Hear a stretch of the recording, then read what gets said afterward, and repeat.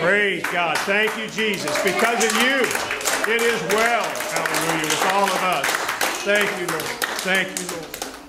Thank you, Jesus. Thank you, Lord. Praise God. Praise God. What a magnificent Savior. Praise God. Hallelujah. Nothing is too great for him. Praise the Lord. Hallelujah. Amen, amen. It is well with my soul, with my emotions, with my feelings, with my thoughts. Praise God. It's always good with our spirit. It's perfect. Amen. It's this soul we got to deal with on a day-to-day basis. Amen. And he's promised us that it can be well, amen, with our soul. Praise the Lord. Give the Lord a big hand. Thank the Lord. Amen. Amen. God bless you. You may be seated. Thank you, Jody. Great job this morning. Thank you, Peter, Tammy, and Jody, for leading us in worship. And thank all of you, amen, for sharing this morning. And I really appreciate it. And praise God. Okay, praise the Lord. I forget which way I'm flipping my switch there sometimes. Praise God. God is good. Amen. Hallelujah. And thanks again. Everything that was said this morning just reaffirms what God is speaking to me to minister this morning. And so I'm grateful for that. And I know that the things that you've shared are beneficial to one another. Yes. Everybody's going through stuff, you know. Yes. And sometimes you think it's only, well, I'm going through this and I'm going to say this. And it can be helpful for you. But I promise you, somebody else needs to hear it too. It is touching somebody else. Amen. So thank the Lord for that. Praise God. Amen. God is good. Happy New Year, 2019. Amen. And moving on. Praise God. I'm thinking back when I was a kid in the 50s and 60s. 2019, that was like science fiction. Yeah, it really was. It was just like they made movies about 2024 or something, you know, and it was like another lifetime away, you know, so praise the Lord. Well, for what it's worth, praise the Lord. Here we are in sci-fi land. Praise the Lord. Praise God. Speaking of tourism, did somebody say that about tourism? There was an American tourist who went to France, and he wanted to visit the Notre Dame Cathedral, you know, and so he spoke to the caretaker there, and he said, you know, I've come all the way from America to hear those cathedral bells ring. And the caretaker said, well, unfortunately, the bell's broken. It has no clapper inside of it. And the only way to hear it ring is you have to pull the rope, and when the bell starts to sway, you put your head inside the bell, and your head will serve as a clapper. So the tourist did as he was told. He's an American. Yeah. So he did what he was told, but he tugged the bell's rope so hard that the bell began to sway back and forth with, you know, tremendous speed, and the tourist put his head inside, and as the bell came by with this terrible speed, the bell actually forced the swinging bell to push him over the railing, and he fell 4 stories to his death. Well, a crowd gathered around to see the dead tourist. The caretaker ran out, and a policeman came by and came up to the caretaker, and he said, do you know who this man is? And the caretaker said, no, but his face rings a bell.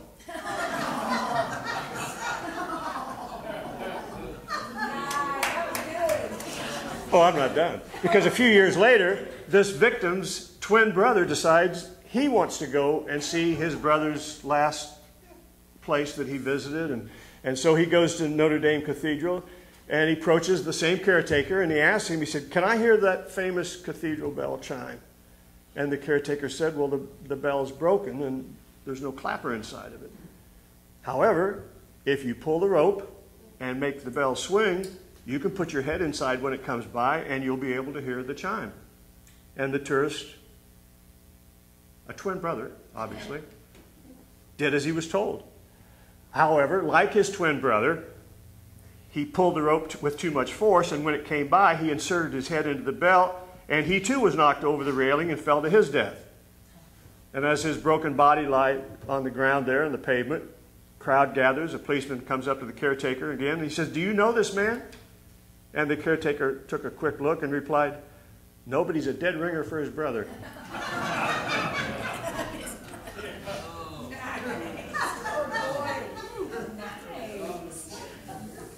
Are you feeling it now? Praise the Lord. Hallelujah. God's in a good mood all the time. Praise the Lord. Okay, I want to, because of what I'm going to share with you this morning, I want to kind of recap last week's message. I don't want to get too deep into it, but for those of you that weren't here, it will help to kind of set up what I want to talk to you about today.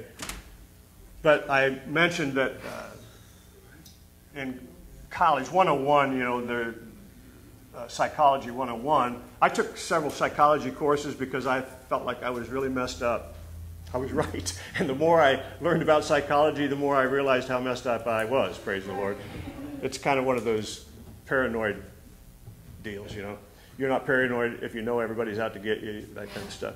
But anyway, no, I just had a fascination with it. I took a course on psychology, the criminally insane, and I don't know, 2 or 3 other ones. But the basic psychology 101, they taught this theory of the hierarchy of human needs. It was a guy by the name of Abraham Maslow who actually promoted this back in the 40s, and it was taught in most all psychology courses. And he used a pyramid as a graph to show how this works. And so at the base of this pyramid, the very foundational or fundamental aspect of this is the physiological needs, which is health, food, sleep, water, you know, just the basic things that every human being would have to have, the needs that you have to have met, okay? Then on the next level was the shelter from, you know, the elements, or freedom from danger.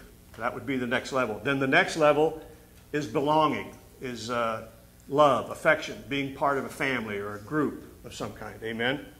And then the next level is esteem, self-esteem, the esteem of others, and finally at the very top of this hierarchy of human needs, at the very pinnacle of it, is self-actualization, which is basically reaching or achieving your full potential. Okay? Now he says this is the need that everybody has. Every human being have these needs. Okay? And actually, if the Bible talks about, look at the birds, you know, he says they don't have to spin, or they don't do anything, and they're fed, the Lord feeds them. Look at the lilies, they neither toil nor spin, but they're clothed more beautifully, you know, than Solomon with all of his wealth, and so on and so forth. All of their needs are taken care of by the Lord. So he says, seek first, at the end of that monologue, he says, seek first the kingdom of God and his righteousness, or his way of doing things, and all these other things, all the other needs that we have will be met. Okay, so the needs that we just identified, they build progressively. And I mentioned that what I understood from that is that agrees with the Bible. And that's not normal for psychologists to identify with anything scriptural. So it wasn't intentional. It's just he had this thing, and he develops this theory, and the theory is a fundamental Bible teaching. So he didn't say anything about God's going to meet all your needs, but he just says this is the way life is. This is the way it has to work to be successful, right? These needs have to be met in order for people to be successful. So the needs that I identified there, they build progressively, and that's why he used the pyramid as a graph kind of to show you that they begin with the very fundamental things of just what sustains life, you know, food, water, sleep, so forth. So he starts there, and they build progressively because they depend on one another.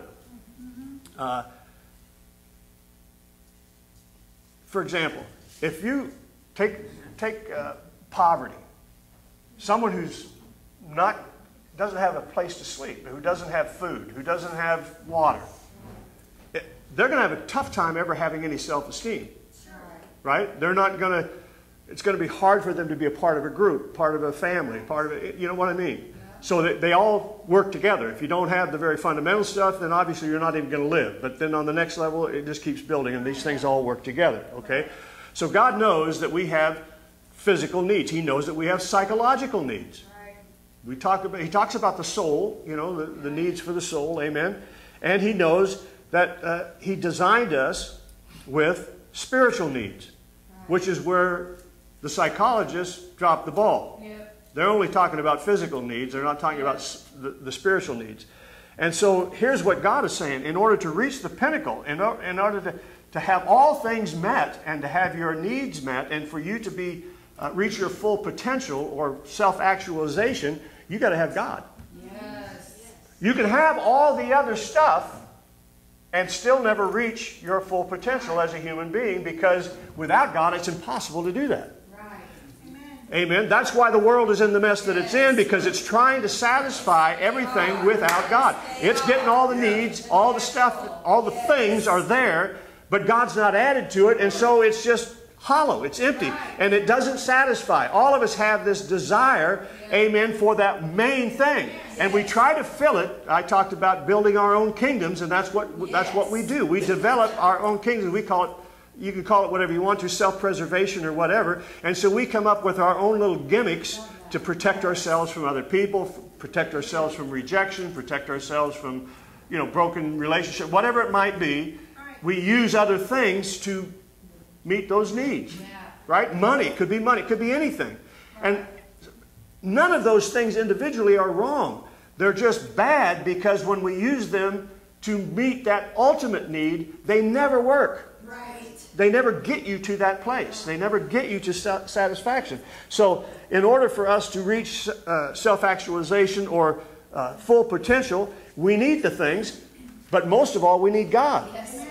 Amen. With all those things and not God, you'll never get to the full potential that God designed a human being to have and to experience. Amen. Everybody wants security. Everybody wants significance. Everybody wants a purpose. Amen.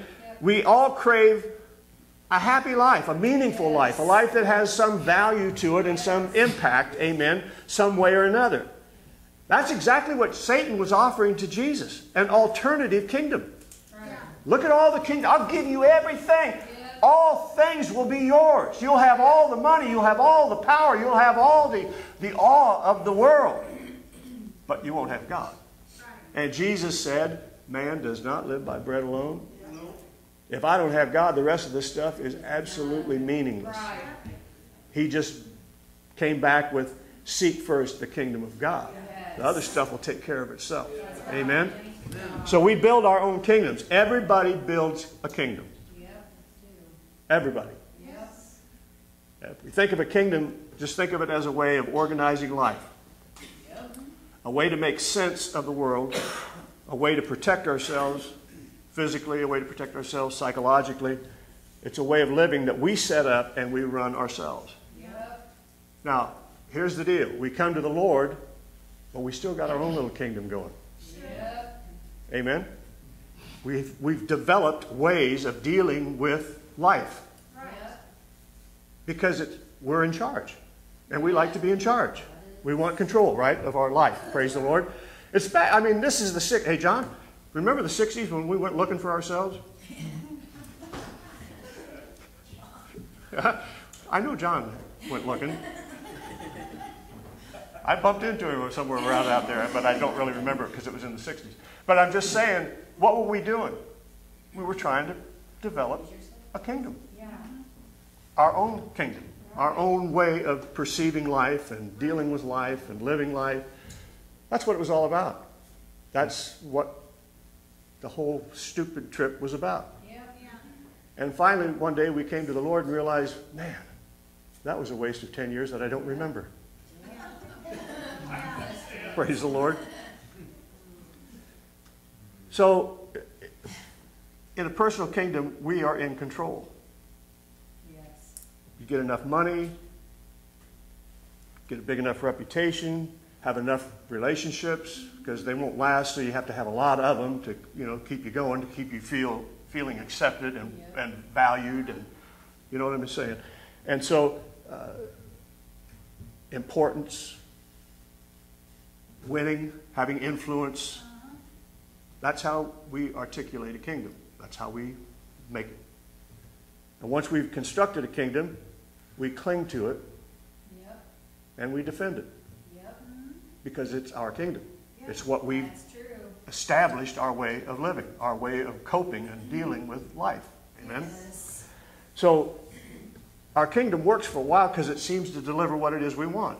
If it's, I'm going to go out and discover the universe and find myself and all this, free love, get high, stay high, all the stuff that was going on in the 60s. It's just one example, but I'm saying we all had our thing. It just happened to be that was the one that I could identify with maybe a little clearer. But the truth is, they never last. Our kingdoms never last. They can't because they're built on earthly values.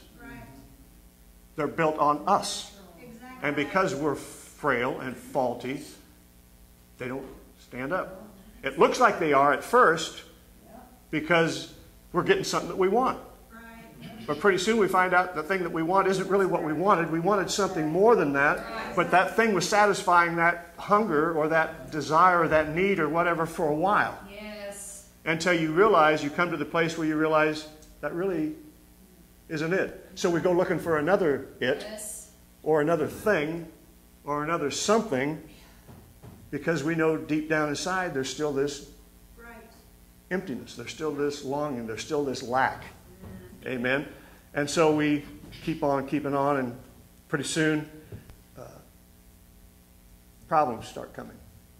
Yeah.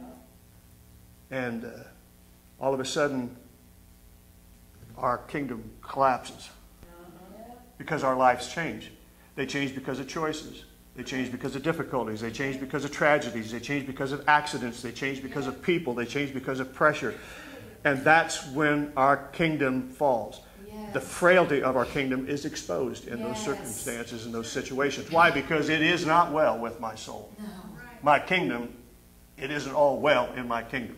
I'm finding there's flaws in it. There's weaknesses. There's things that just won't do what it is I have to have done. Amen. And so life reaches out and my potential is not met. And hopefully, when that kingdom comes crashing down, I'll recognize this other kingdom. Yes. And then I can exchange my kingdom for his kingdom. That's what being born again is about. The problem is we just add his kingdom to our kingdom most of the time. Which means we're saved and we're going to heaven, but we still got all the same flaws. We still rely on those things that are frail, that collapse. We just won't let go and let God. Think about this. And I looked at a bunch of these, but I'll just name these three just for quick examples. The woman at the well. Her kingdom was built on the fact that she could attract men to herself. That met her needs. That gave her safety. That gave her security. That gave her shelter. It gave her a sense of esteem because somebody wants me. Yeah. But they kept collapsing. Yes. But she kept starting another kingdom based on the same flaw. I mean, come on, we've all got these things that I'm just using. These are there in the Bible for a reason. How about the rich young ruler? Everything was his money. That's why Jesus dealt with his money, not to humiliate the guy. Same way with the woman at the well. Where's your husband? Yeah, I don't have a husband. No, you're right. You've had 5 husbands, and the guy you're living with is not your husband. Yeah. The rich young ruler. Give all you've got. What does he do? He attacks his kingdom. Not the man. It wasn't about his money. It was the fact that his money was his world. It was his kingdom. It was what he depended on. It's how he found value in himself. It's how he gave himself esteem. It's how he felt like he could reach his full potential. But they didn't because they wouldn't have asked the questions they asked.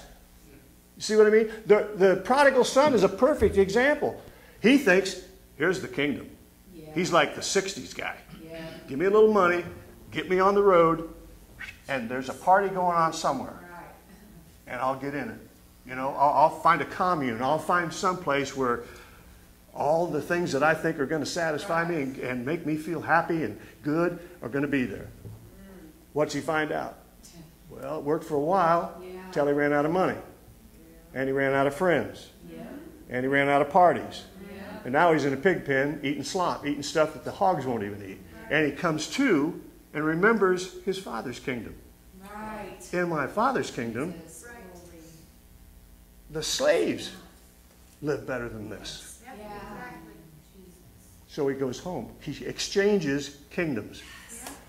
That's the type of the fact that in all of us, we were in Christ before the foundation of the world. So in all of us, there is this sense or this awareness of heaven, of God, of a perfect kingdom. Because we came out from him. Then he redeems us back. So there's something in everybody. The scripture even talks about it. Everybody knows there's a God. Maybe not intellectually, but inside there's this hunger, there's this longing, there's this desire, there's this sense that if I could just find this one thing, it'll be the answer. But they're never willing to exchange the kingdoms. Sometimes the best thing that can happen, see, it's the love of God that draws men to repentance, but what I've found, for the most part, it's our collapsing kingdoms that cause us to turn to God. It isn't his love, it's our desperation because we just blow it. Amen? So Jesus goes about and he's preaching the kingdom everywhere he goes. And he talks like we already know about the kingdom. As if, he knows that this message of the kingdom is going to resonate with us. It's going to connect to a needy place in us. When he starts talking about the kingdom of God, he knows that there's that need in each and every one of us. And he's saying, if I can just touch that spot, they'll turn. They'll be willing to give up their kingdom to receive the Father's kingdom. So our homesickness for our lost spiritual birthplace is what he's dealing with. And he presents heaven as our real home. And of course that explains our subconscious need to build kingdoms. Because we have dominion, we have authority to rule and reign. It's innate, it's in every human being. And that's what we try to do, but we do it without the Spirit. And we create inferior kingdoms as a result of it. And so we're trying to reconstruct the reality of heaven buried in our subconscious. A place where all my needs are met. Where I'm at peace. Where I'm happy. Where I'm fulfilled. Right? Where I've reached my full potential. That's what goes on. That's what's the world, that's what we're seeing everywhere. So without spiritual intervention, we end up with inferior kingdoms. That's just the way it is. Individually and collectively. And so we avoid the kingdom of God by doing that. The one place where we actually do have dominion, where we do have authority, but we avoid reaching our self-actualization or our full potential because we never reach out to that. That's true of nations. It's true of individuals. Of course they'll collapse. Because the reason this nation has lasted as long as it has and come so close to reaching its full potential is because we had the kingdom of God as the goal or as the kind of landmark.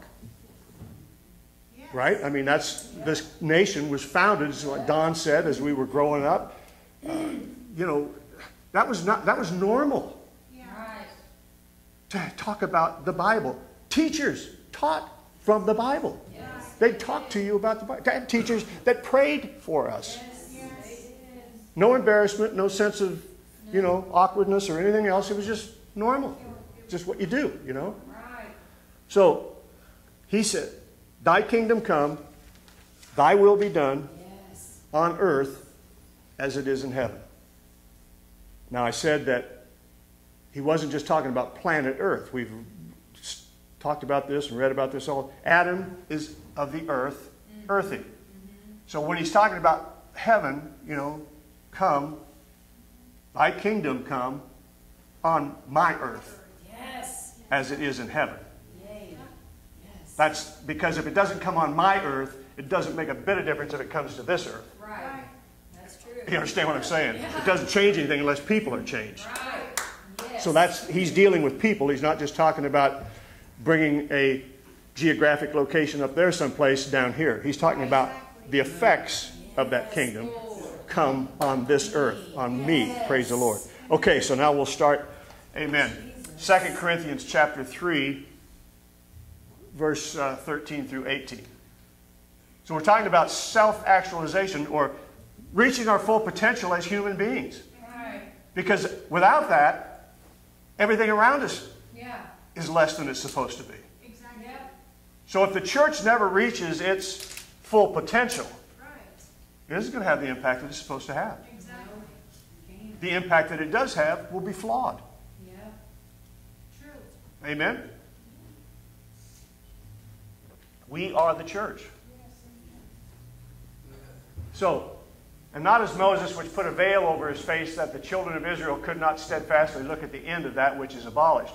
But their minds were blinded, for until this day remaineth the same veil untaken away in the reading of the Old Testament, which veil is done away in Christ.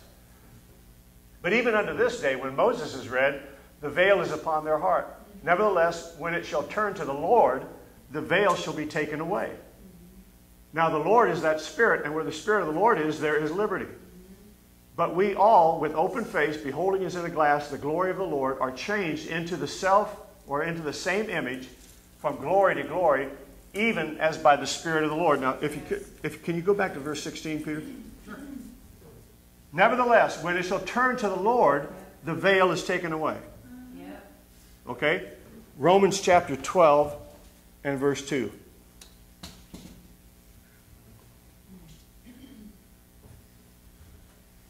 Be not conformed to this world, but be ye transformed by the renewing of your mind, that you may prove what is that good, acceptable, and perfect will of God. So turning to the Lord is, turning to His kingdom. Paul's not talking about here, be not conformed to this world. He's not talking about sin. In the context that he's speaking here, he's not talking about being worldly, like we used to think of in traditional Pentecost, that everything that's fun is worldly, and so therefore it's sin. That's not what he's talking about. The message is transformation. Something that changes you from the inside out. What religion does is change you from the outside, tries to change you from the outside in, which never works. It's just like our kingdoms that we establish. They never reach the place that God's really trying to deal with. So religion operates the same way the average human being does. It tries to create a kingdom, but it tries to do it from the outside in by doing things to the flesh or to the natural person, thinking that that's going to change him. Right. But it rarely ever reaches the heart. So there's no real transformation. There's just conforming. Right. So we just conform to the group that we're with, Yeah. and it makes us feel like we're part of something, and so we're getting our family, we're getting our group together. It gives us self-esteem, it gives us all the things that we're looking for, but it doesn't give us the one thing that we're really looking for. Right. That's why we get frustrated with religion, so on and so forth. So when you factor in all the ways that the New Testament proclaims and explains the kingdom of God, it's the reign of God that we're talking about. That's what the kingdom of God is. The kingdom of God is the reign of God, the manifest presence of God, the sovereignty of God, where God rules, where God is in charge, where God is the source, God is the end-all and the be-all. Praise the Lord. So it's not a place, it's not an institution, it's a status. Yeah. The kingdom is a status. Praise the Lord. It's a dynamic reality. We exist in this kingdom. It's because we are kings. We are sons and daughters. Amen. We are in a kingdom. We are in this sovereign ruling reign, amen, of God. Yes. Amen. And so the kingdom of God is God's system or God's order or God's way of doing things. Exactly. God's righteousness. Exactly. Amen. We are the righteousness of God in Christ. We are God's way of doing things in Jesus. Yes. Amen. So because of that, because it's identified in spiritual terms generally, it's easy then to spiritualize the kingdom or to misinterpret the kingdom or metaphorize it, if you will, or any number of ways of trying to make it, kind of symbiotic with those things, makes it intangible or makes it unreal to us. It makes it kind of just flaky, just out there, kind of 60-ish. Yeah. You know what I'm saying? Kind of just, yeah, it's cool, man, but, you know, can't quite get there. And it makes it intangible. It makes it seem unreal. It makes it seem less likely to be possible. Amen? But the thing is, it's not a symbolic kingdom. Any more than Jesus was a symbolic king. Or is a symbolic king. He's real, so the kingdom has to be real. That's right. Amen? And that's why Jesus came. Not just to forgive our sins. That was just in the way. He had to deal with that to get us back into the kingdom. It wasn't, sin was not the big deal. It just was a deal. The big deal was getting us back to where we were supposed to be in the first place. Get us back to God. And the way to do that, you had to deal with the sin first. So he came, and he came to make the reign of God present, to make it vitally present, to make it really real, to make it actually true. Amen? Look at Acts chapter 1, verse 6 through 8. Now, thinking about the influence of the church, when will all this stuff happen? I'll tell you what will happen. It'll happen when the church has the ability to do what the church is supposed to do. Yes. Because if the church isn't functioning the way the church is supposed to function, when the crap hits the fan, it's going to be a lot worse than anything we've ever imagined. That's right. Because if we don't deflect it, if we don't have some way of combating it, see, except, he said, except, you know, the days were shortened, even the very elect would be deceived. So something has to happen for us to bring this thing to a place where we can have an impact. Otherwise, we won't be any better off than the rest. And we know that's not the case. So something has to take place. So when they, therefore, were come together, they asked him, saying, Lord, wilt thou at this time restore again the kingdom to Israel? And he said unto them, it's not for you to know the times or the seasons which the Father hath put in his own power.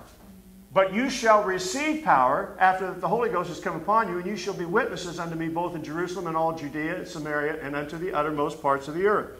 So Jesus is telling them, and therefore telling us, he is in fact going to restore the kingdom.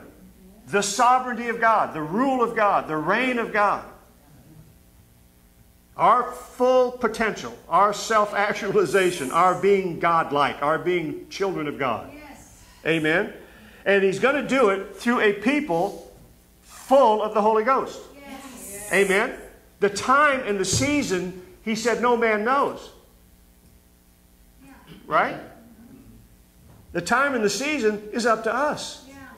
That's why nobody knows it. And your time and your season may not be my time and my season. You see what I'm saying? God knows, but no man knows. We can know it when it happens.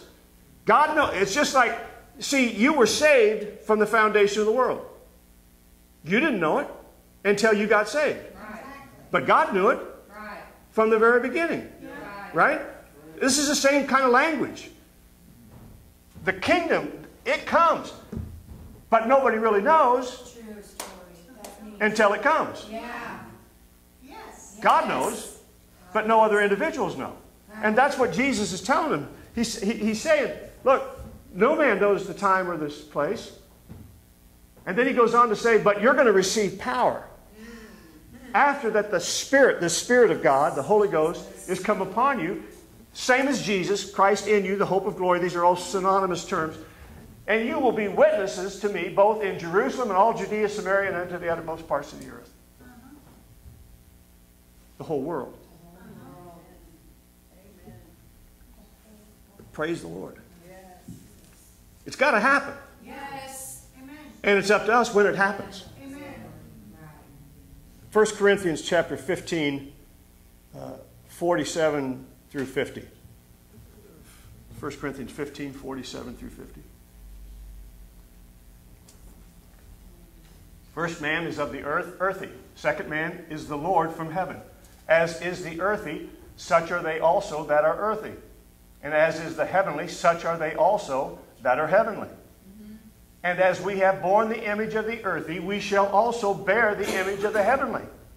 Now this I say, brethren, that flesh and blood cannot inherit the kingdom of God, neither doth corruption inherit incorruption.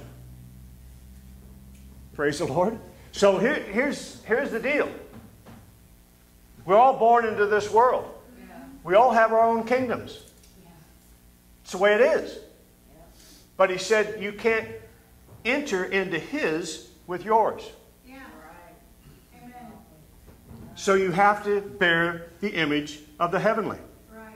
You got to let go of yours to get his. Right. When you do that, it's here. It invades. It takes over. Praise the Lord. Yes. And that's why he says the flesh and blood cannot inherit the kingdom of God.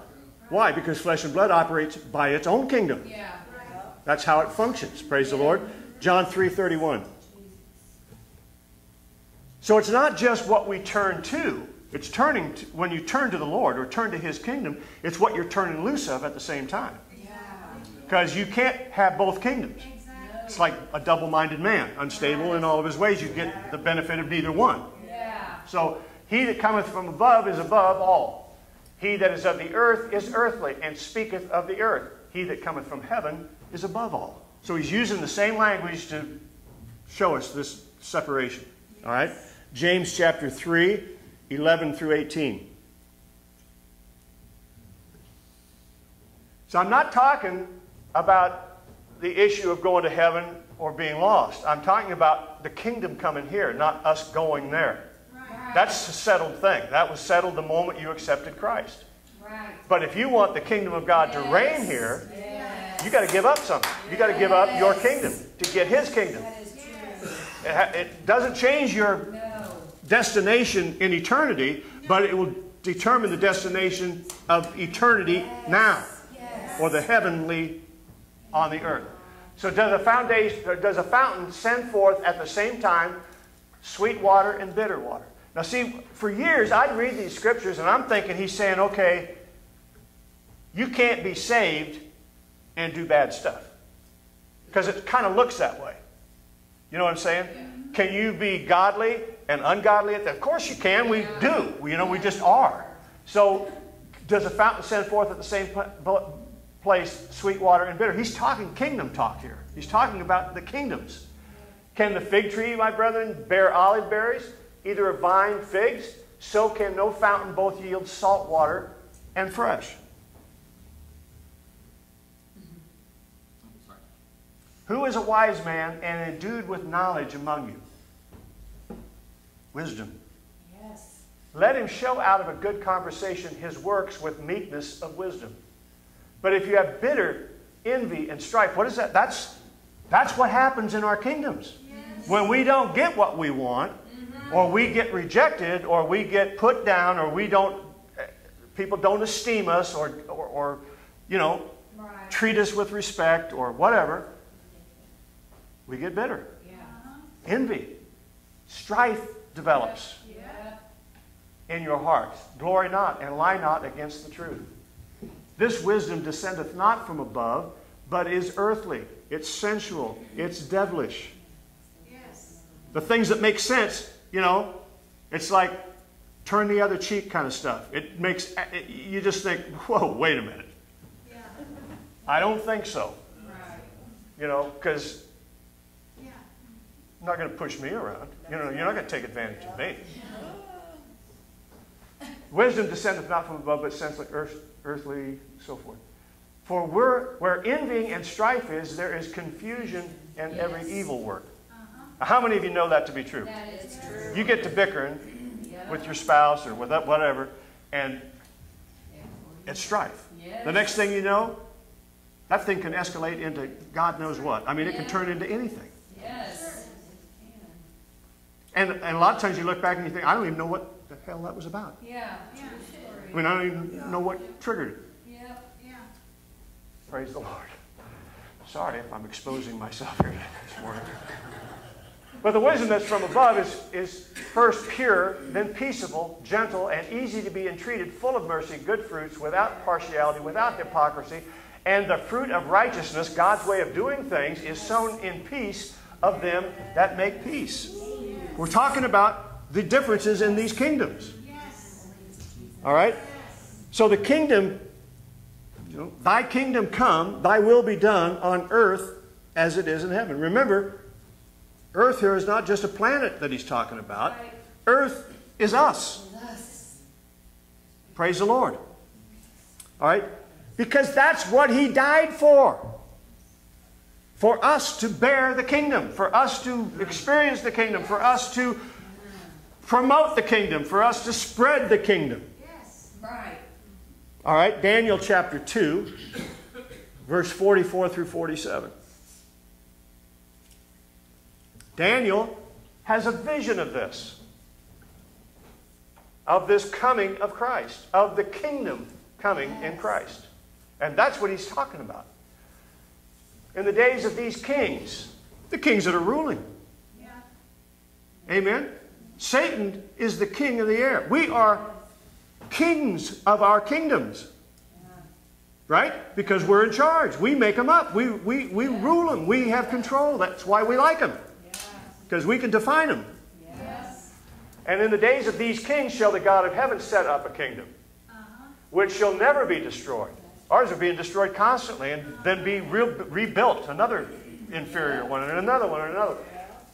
Which shall never be destroyed, and the kingdom shall not be left to other people, but it shall break in pieces and consume all of these kingdoms, and it shall stand forever. That's what we're talking about in the end times. When are the end times? Well, whenever we wake up to the kingdom. Yeah. For as much as thou sawest that the stone was cut out of the mountain without hands, and that it break in pieces the iron, the brass, the clay, the silver, the gold, the great God hath made known to the king what shall come to pass hereafter, and the dream is certain, and the interpretation thereof sure. Then the king Nebuchadnezzar fell upon his face and worshipped Daniel, and commanded that they should offer an oblation and sweet odors unto him. Praise the Lord. In the context of Daniel's proclamation here, the arrival of a new kingdom that's never going to be destroyed is an earth-shattering event. It'll rock the world. Yes. Praise the Lord. The arrival of a new kingdom that'll never be destroyed is an earth-shattering event. Yes. Praise the Lord. You talk about revival. That's what God calls revival. Not these things we get together and shout for a while. He's talking about something that will change the world. Yes. The breaking in of God's kingdom will smash to pieces all the earth's other kingdoms, bringing them to an end. Now that's a pretty violent imagery, actually, if you think about it. And it carries over into the Gospels. Amen? This stone that comes out, it's going to crush all these other kingdoms, right?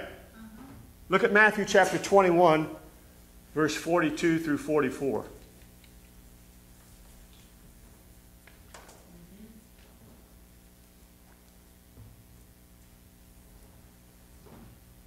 Jesus said unto them, Did you never read in the Scriptures, the stone which the builders rejected, the same has become the head of the corner? This is the Lord's doing, and it's marvelous in our eyes. Therefore say I unto you, the kingdom of God shall be taken from you, and given to a nation bringing forth the fruits thereof. And whosoever shall fall on this stone shall be broken, but on whomsoever it shall fall, it will grind him to powder. So the rock imagery here is all through Jesus' teachings. If you build your life on me, you're like a wise man. You're on a rock. Wisdom comes, right? You're like a man who built a house on a rock instead of sand. Build your house on sand, your man-made kingdoms, they collapse. Yes. Here Jesus says, the kingdom of God is like a stone that if you stumble over it, it'll break you. If it falls on you, it'll crush you. Then in Matthew 11 he says, the kingdom suffers violence, and the violent take it by force. So what did Jesus mean? Jesus, the nonviolent Jesus, right? What was he saying?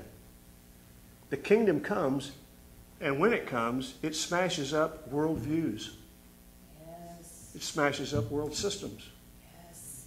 Our self-made ones Yes. and those of man.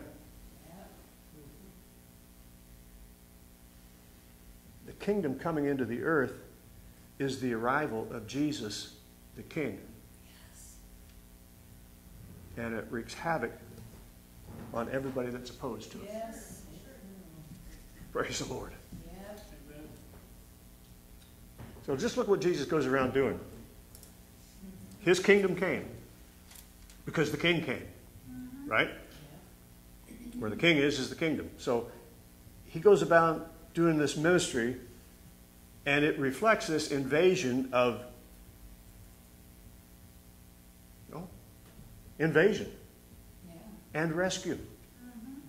The King comes, he invades, and he rescues the captives. Right? Yes. He makes sick people well. Yep. He makes paralyzed people get up and move. Yeah. He makes dead people live. Yes. And probably the greatest demonstration of this spiritual invasion, this kingdom coming, is that he goes around casting demons out of people. Yes. Right? He literally frees them from spiritual possession. Yes.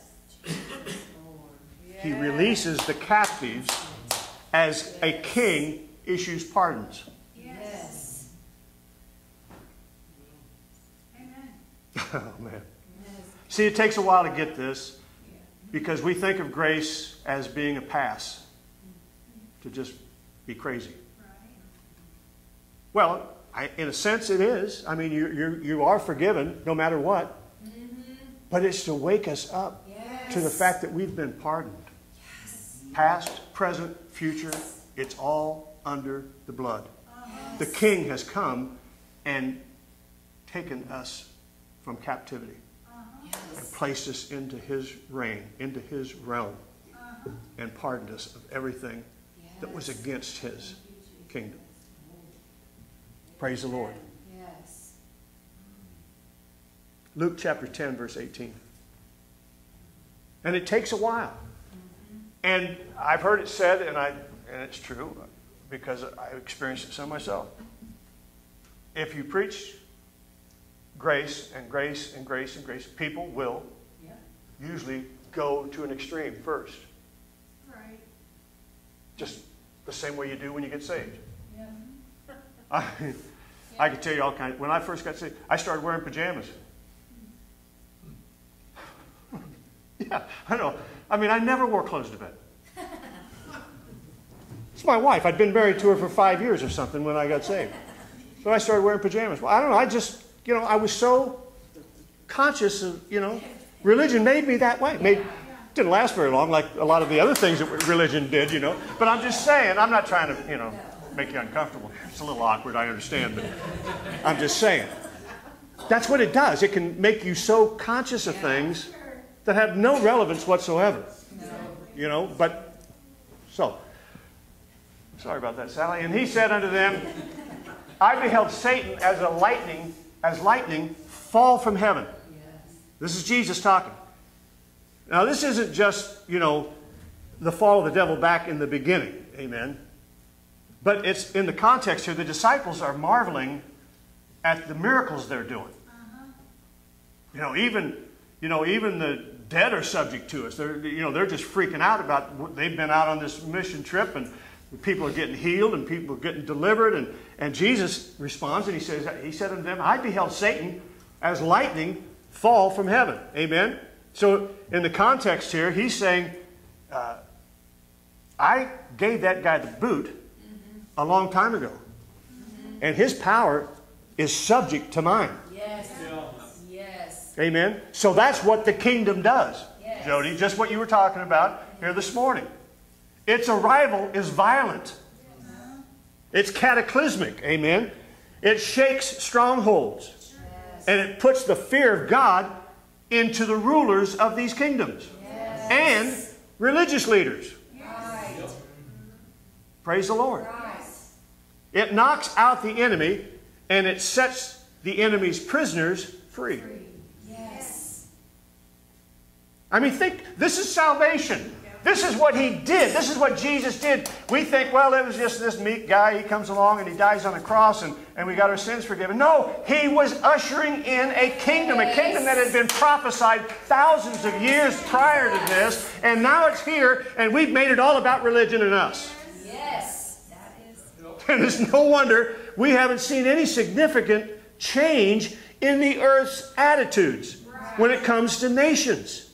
And slavery and all the other, abuse of women. I mean, come on, I'm not trying to be politically correct here, but I'm just saying, just simple things like that. And then we run off into all kinds of craziness,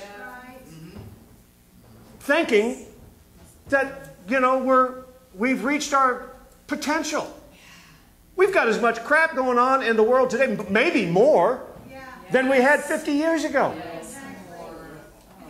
Because there's more of us and less of God. Right.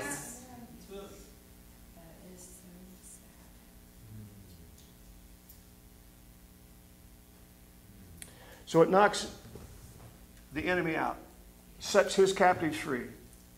It turns almost everything upside down, which is to say, from God's perspective, right side up. Yes. Exactly to what Don was saying. See, God looks at this like we look at it, to some degree. And we look at it and we go, how in the world can people actually be for this? How can they get elected to kill more babies? To do whatever other stupid things we hear going on all the time in politics. I'll just tell you, they banned nativity scenes in Washington. Not because of religion. They couldn't find 3 wise men and a virgin. Praise the Lord. Sorry, but it's the truth. But I mean, that's how idiotic these are. You can't put a Christmas tree up. If you do, you got to call it a holiday tree. Right? You can't. Half the stores you go into, they're saying Happy Holiday. I'd make a point. I say Merry Christmas, Merry Christmas, and you can see they feel uncomfortable because they could get fired probably if they said Merry Christmas. I'm in there spending money for Christmas, not for your holiday, right? So I'm going to call it what it is. But I'm just saying that's how crazy. Everything is upside down and backwards. And the Scripture tells us that. It said the day will come when we'll call good evil and evil good. And he talks about it in another place. He said, look, I had this vision. And it's the slaves are on horseback and the kings are leading the horse. That's us, church. We are the ones that are supposed to be on the horse. And instead of that, we're acting like slaves. We're acting like the servants that are leading the horses around with these morons, amen, who don't even believe, amen, and elevating them and making them something special. Don't get me started. Praise the Lord. But see, the gospel of the kingdom is supposed to touch the whole man. Body, soul, and spirit. Praise the Lord. Look at Matthew chapter 6 and 10 through 13. Matthew 6, 10 through 13.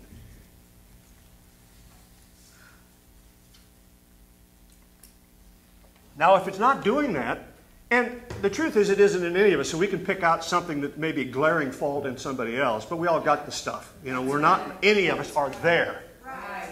But that's really what church is supposed to be about, is to get us there. Right? And we do that by just the conversations that I heard here this morning. Yes. Something goes off in your spirit because you have the same spirit. Yes. So you relate to it. You connect with it. Yes. You go, oh, wait a minute. That makes sense. There's something about that I get. So thy kingdom come, thy will be done in earth as it is in heaven. Give us this day our daily bread. Praise the Lord. Forgive us our debts as we forgive our debtors, and lead us not into temptation, but deliver us from evil. For thine is the kingdom, or it's your kingdom, and your power and your glory forever. Yes. Amen. Yes. That word evil there confirms the intended reach or effect of God's redemption of humanity, of man. On my earth, as in heaven. Right. The word evil there represents the entire effect or the entire course of sin on humanity. Sin being our unbelief or separation from God all the way back. Yeah. And that word evil represents this entire impact or the entire curse of sin. Poneros is the Greek word that's used there. And that word for evil, it comes from the word ponos, meaning pain. That word comes from the root word penes, meaning poor. So look at it. Evil, sin. Pain, sickness. Poor, poverty. Jesus destroyed the power of sin, sickness, and poverty. And he did it through his redemptive work on the cross. Yes. He brought a kingdom Yes. where that junk didn't exist. Right. Where it doesn't rule, where it doesn't dominate, where it doesn't control, where people 70 years old don't die of cancer. Right.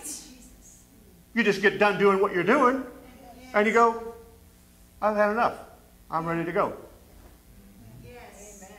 That's the way it's supposed to be. Exactly. We It is. complete our purpose, That's right. and we're ready to go. Yeah. No anxiety, no, No.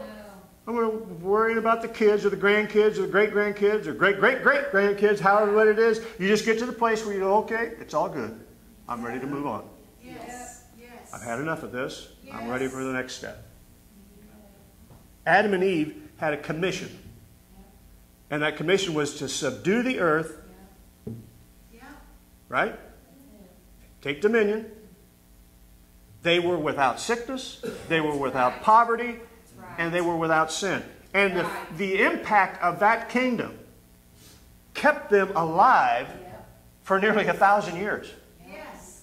With all of their human faults and all the other issues, they lived to be old, old, old, what we would call really old. Now think about this. When the kingdom really begins to come back in full scale Yeah.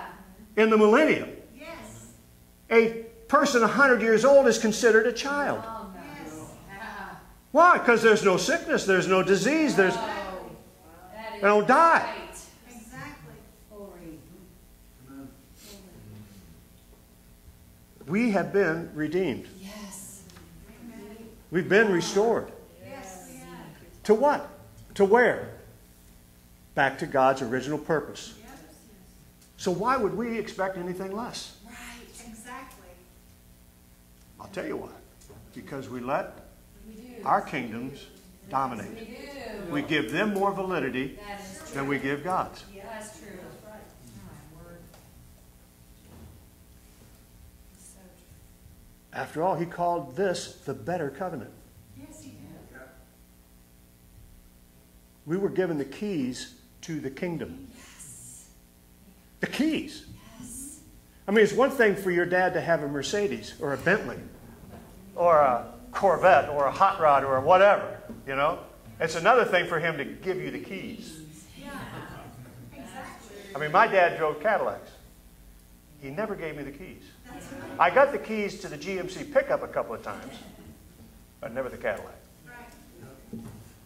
Our dad has it all, and he's given us the keys to it. Yes. Praise the Lord. Jesus. And that is the authority to trample over all the powers of hell. Amen. Look at Matthew 16, verse 19 again.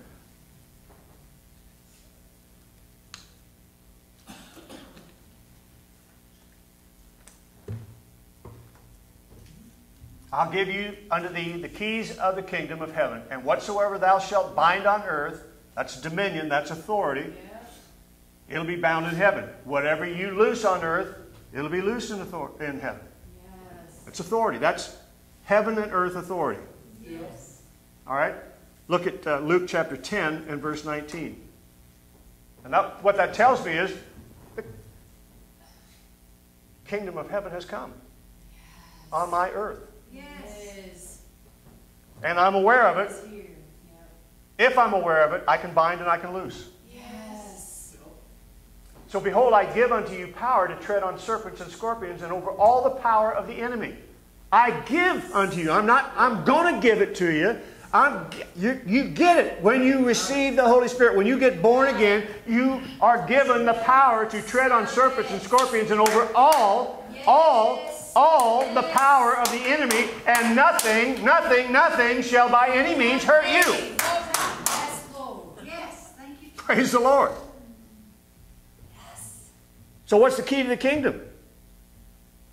Jesus, the scripture says, He will reign over the house of David, or He will rule as a king in the lineage of David.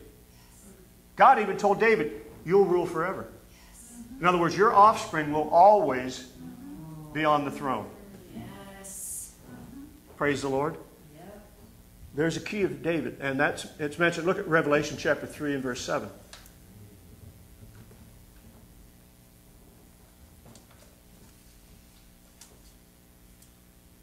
To the angel of the church in Philadelphia write, these things saith he that is holy, he that is true, he that hath the key of David, he that openeth and no man shutteth, and shutteth and no man openeth. This is exactly the language Jesus is using when He says, I give you the keys of heaven, whatever you bind, whatever you loose, right?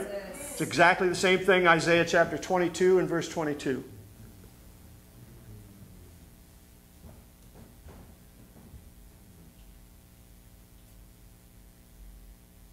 And the key of the house of David will I lay upon his shoulder. So he shall open, and none shall shut. And he shall shut, and none shall open. Praise the Lord. Now what does the scripture say? All that the Father has is ours through Christ. Yes. That's us. Praise the Lord. Isaiah 9 and 7.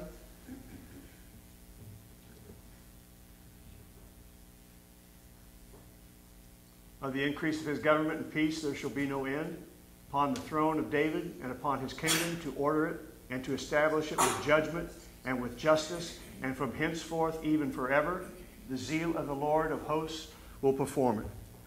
Jesus rules over every kingdom. His kingdom is ever growing, ever increasing. It's a kingdom without end. Revelation 5:10.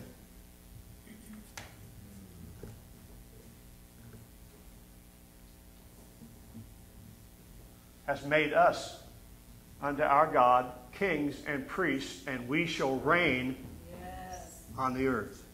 Yep. You and I have the key to a treasure in earthen vessels. Yes. Christ in you, the hope of glory. Yes. The kingdom is in you. Yes. You have the keys. Yes, you Luke 17:21.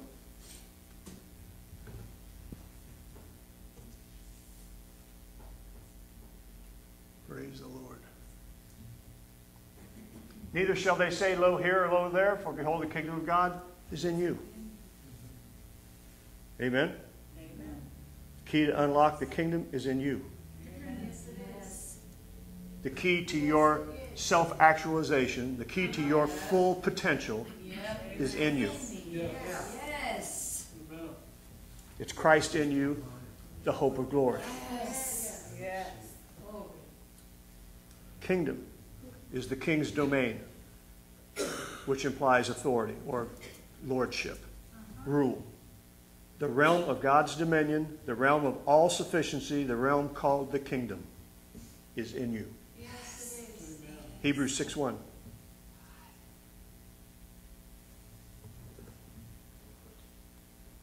I said last week the ultimate definition of repentance is to change sides.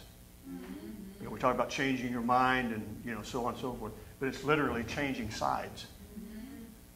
Therefore, leaving the principles of doctrine of Christ, let us go on unto perfection, Yes. not laying again the foundation of repentance from dead works and of faith toward God. Change sides. Let go of your kingdom and receive the kingdom of God. Yes. Therefore, leaving the principles of the doctrine of Christ, let us go on into perfection, not laying again the foundation of repentance from dead works and of faith toward God. Change sides.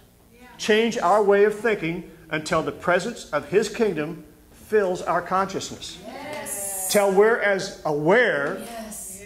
of His kingdom as we are of the kingdoms of this world. Yes, Jesus. See, that's the challenge. That's the battle. That's the renewing of the mind. Is to get us in tune with our true identity. To get our head and wired together, amen, to get connected with our spirit. Yes.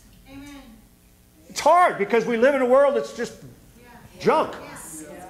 The devil's attempt is to anchor our affections, anchor our focus to the things that are visible. Yes, he does. Amen. Luke chapter 17, verse 21.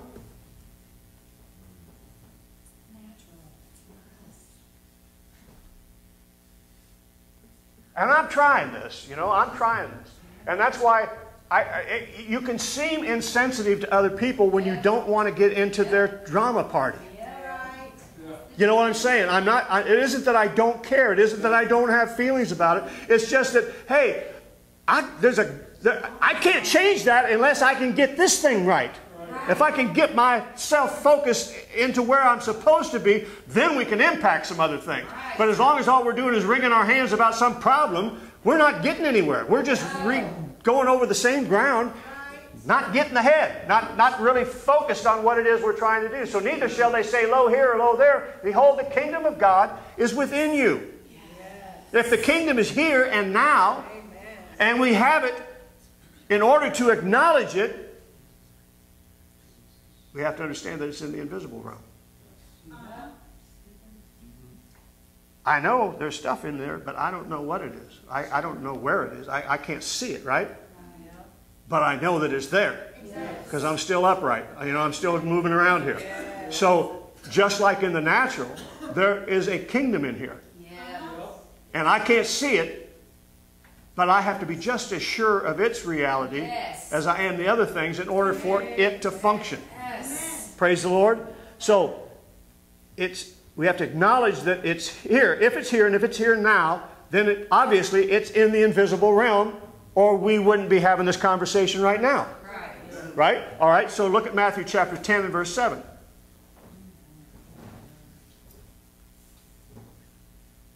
And as you go, preach, saying, the kingdom of heaven is at hand. So being at hand is saying it's in the invisible, but it's within reach. You can't see it, but it's at hand. It's close enough that you can reach out. You can get it from here. You can experience it from here, right? All right, 2 Corinthians 4:18.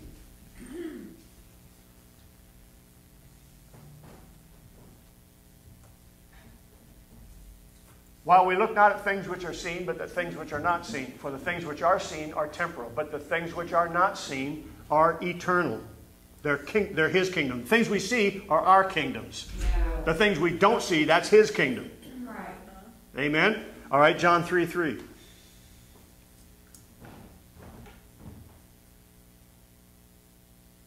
Jesus answered and said unto them, verily, verily, I say unto thee, except a man be born again, he cannot see the kingdom of heaven. Why? Because if you're not born again, you don't have the Spirit.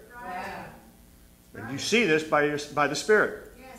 Okay? So what's unseen can only be realized through repentance or through changing sides, changing kingdoms. You can have the kingdom, but if you're never going to operate from there, you might as well not have it because you're only going to get what you get in this kingdom. But you can get a lot of stuff in this kingdom if you're willing to work hard or just be really sly and slick and smart or manipulative or cruel or whatever. I mean, you can get stuff, but it'll never satisfy you. It'll never fulfill you. You'll never reach your true potential outside of His kingdom. Amen? So if you don't change the way that you perceive things, you'll live your whole life thinking what you see in the natural is the superior reality. Without changing the way you think, you'll never see the world that's right in front of you. That's at hand. Jesus says, it's my world, and it fulfills every dream you've ever dreamed. Yes. And I brought it with me. Everything Jesus did here on earth, he did by drawing from that superior reality. Yes. He was a man.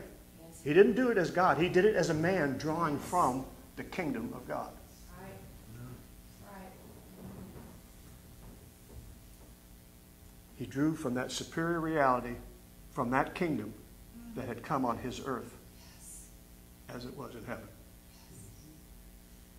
Daniel chapter 2, 44 through 47 again.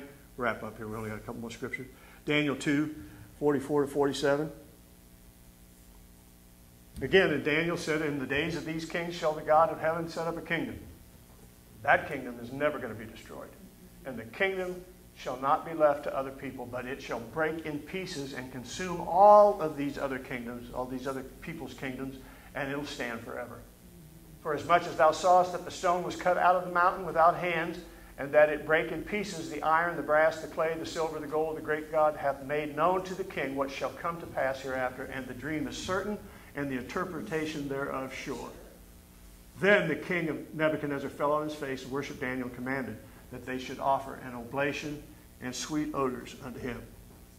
The king answered unto Daniel and said, of a truth, it is that your God is the God of gods, the Lord of kings, and revealer of secrets, seeing thou couldst reveal this secret. Amen. So the kingdom of God, the manifest presence of God, Christ in you, the kingdom in you, the stone of stumbling and the rock of crushing is our foundation. The rock of our salvation. The rock of our kingdom. The foundation of a kingdom that will never be destroyed. That goes on forever, an ever increasing kingdom. All right, wrap it up with, go back to the first scriptures, 2 Corinthians 3, 14 through 18.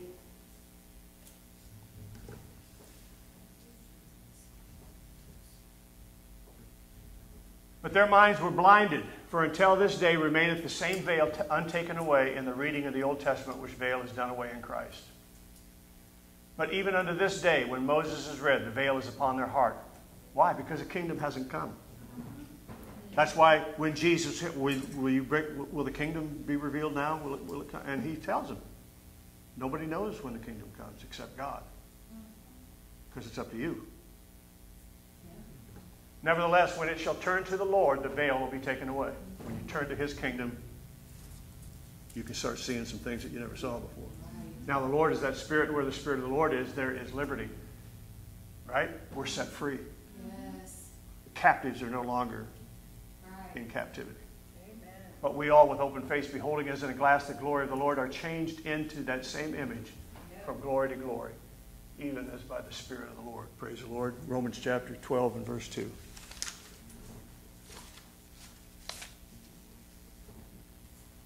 Be not conformed to this world. Praise the Lord. But be transformed.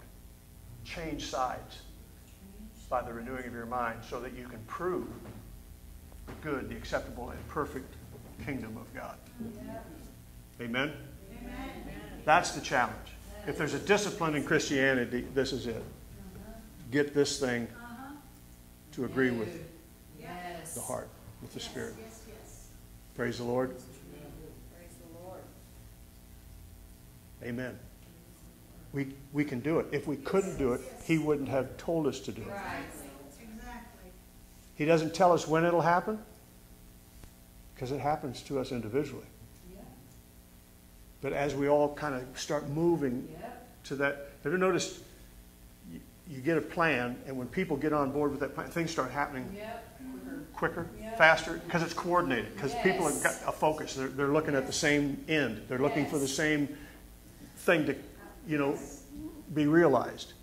When we all got our own little mission, our own little agenda, our own little kingdom, it's all about me and my kingdom. Right? But it's when it's his kingdom. And we recognize every one of us are enhanced by this kingdom. Every one of us are blessed by this kingdom. Every one of us are healed and delivered. See, we get pieces and bits and tastes of it, and it just makes us crazy excited a healing, a financial breakthrough, a revelation, whatever it might be. And we go, wow, man, this is outrageous. And then we go back and settle for the old junk in our kingdom. See, we've got to let go of one to get the other. It's just always the same thing. What do you want the most? Praise the Lord. Talk about an impact. Yes. Praise the Lord. Yes. We can do this. We can heal the sick. We can cast out demons. We can raise the dead. Yes. That's hard to even say, let alone. Why? Because we've got hundreds and hundreds of years of embalming. Yeah. And burying and, dead rituals and funerals. And that's what we know. That's what we're familiar with. But this is the truth. Amen. We hear cancer, and it's a freak show. Why? Because the world system doesn't have a cure for cancer.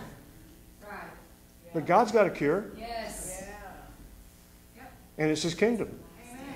Get in the kingdom. Guess what? In the kingdom, there isn't any cancer. There isn't. That's right. I got a job, and I only make X number of dollars an hour.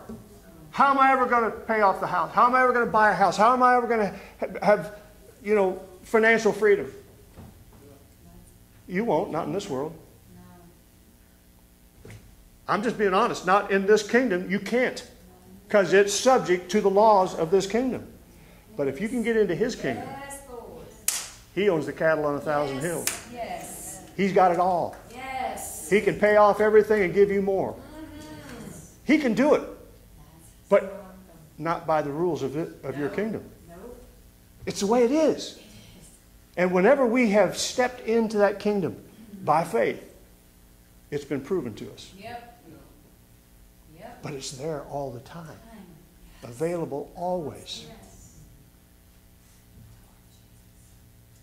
Just change sides. Praise the Lord. I let you meditate on this. Think about it. And act on it.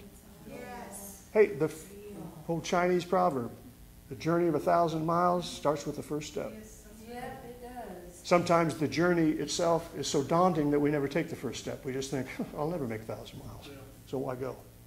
This you can do, but you've got to step out in faith and begin to act on it. Amen?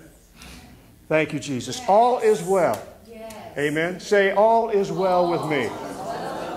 Amen. In the kingdom, it's all good all the time. Praise the Lord. Give the Lord a hand clap. Amen, amen, amen. God bless you. Thank you for your patience. We were a little long this morning, but God is good. And in eternity, there isn't any time. Praise the Lord.